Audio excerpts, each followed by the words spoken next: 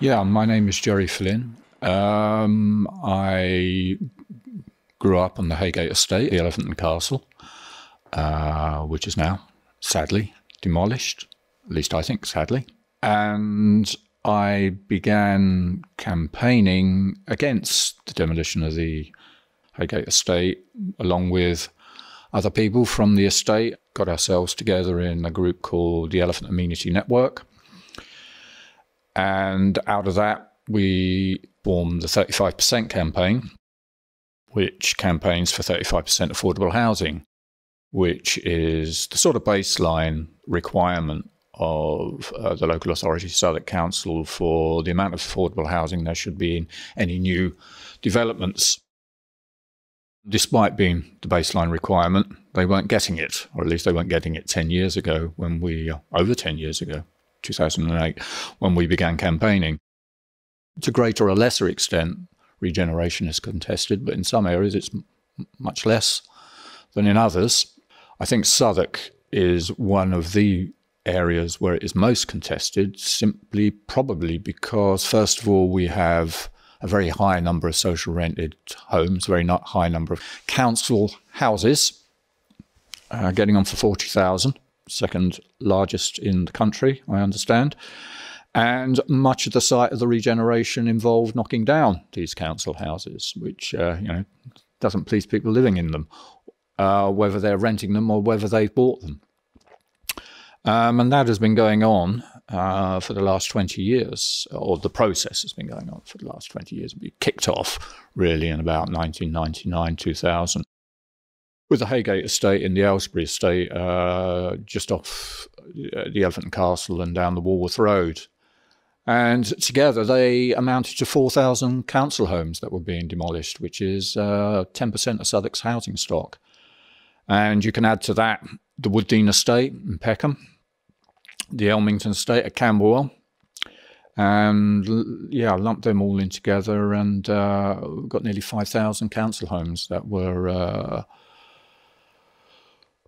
demolished and not replaced, certainly not replaced as council housing, and by and large not replaced as social rented housing either, social rented housing being the alternative to council housing, the nearest alternative, the only difference being that it's let by a housing association rather than a local authority.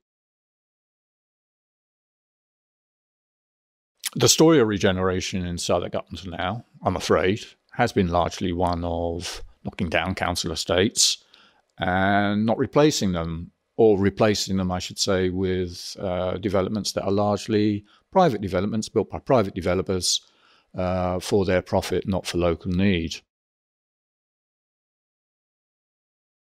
We looked a couple of years ago at 25 major schemes, mainly in the north of the borough, and they delivered about 12,000 units, and out of that 12,000 units, only 456 were social rented. They didn't all involve demolitions. That pair of figures, 12,000 against 456, gives you some idea of, it's pretty representative of what's been happening in the borough. We got a lot of opportunity. We got 3 opportunity areas in Southwark, and an opportunity area is designated by the mayor of London as a place where there will be denser development, opportunity area. But the opportunity is really for developers to build more rather than for us to get better affordable housing. So we have one at the Elephant and Castle, and that's got a target of about 4,000 homes. We have one at Canada Water, and that's got a target of 6,000 homes. And the biggest one, the latest one, down the Old Kent Road. And I think already about 8,000 units have been consented since 2015 there.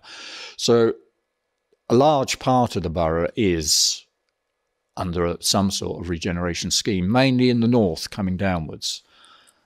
Our posher bits, Dulwich, they're left in peace, but the rest of us, we're bang in the middle of very large-scale regeneration.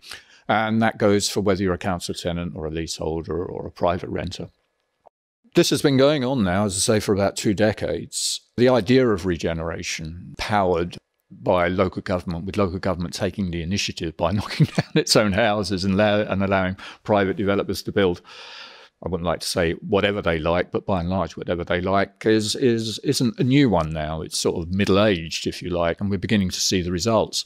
And one of the consequences of that, of people seeing the results, and I have to say, I think of our campaign work and campaign work of other groups, is that people are, I wouldn't like to say rebelling, I think that'd be going too far, but certainly there is more skepticism and a good deal more resistance to regeneration.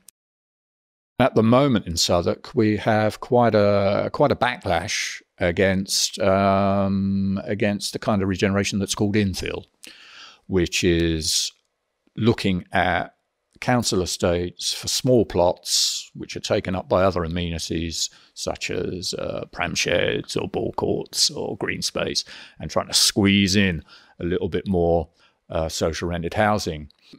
This is part and parcel of Southwark Council's reaction, I think, or response to the reaction to regeneration. It came up in 2015, I think it was, with the idea, we're going to build 11,000 council homes, but we're going to do it in 30 years. It's quite a long time. We're not going to get them until 2043. And this infill is part of this ambition to build 11,000 council homes. I think where we are at the moment is a situation where we're sort of 2 decades into large-scale regeneration. It's got a bad reputation amongst the many people living in Southwark who depend upon particularly social rented housing for good accommodation. The local authority has reacted by saying, right, we'll build 11,000 council homes. Nowhere near enough, but anyway. And a proportion of these, about 10%, I think it's about 1,300, they want to build on these infill schemes. And it's encountering a lot of resistance. How this is going to play out, I'm not quite sure. Because in some senses, you might say, well, you know, you want council housing, and yet you're objecting to council housing. But at the same time, I think people will see it differently. What they see is huge areas of land that have been ceded to private developers. They know all about the Haygate. They know all about the Aylesbury. And they're sort of saying, well, you know, why should I lose this little bit of green space, however unprepossessing it might look like, that's outside my front door, so that you can squeeze in half a dozen or a dozen social rented units when you're giving up Canada Water, you know, huge, I think, about 50 football pitches or something, to a private developer.